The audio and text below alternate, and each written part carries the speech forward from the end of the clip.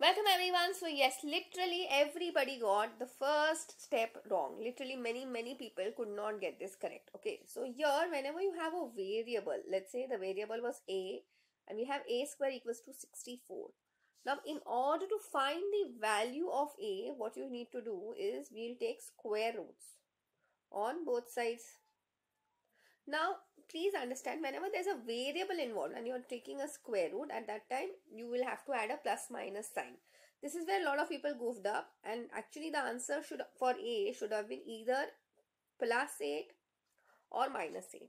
So now instead of a, let's put this as x minus 6. So we have x minus 6 equals to 8, or we can say x minus 6 equals to minus 8. Now, in order to find the value of x, we'll add 6 on both sides.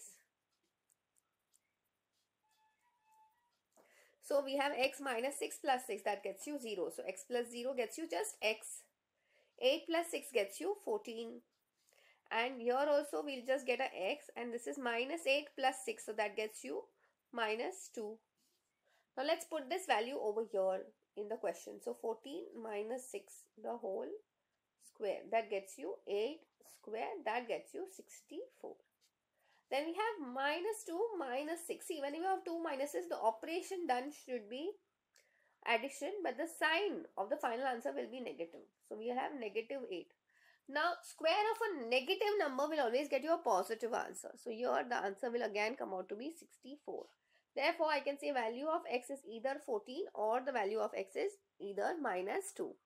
I hope this is very clear to everyone. That's it for today. I will see you in the next video.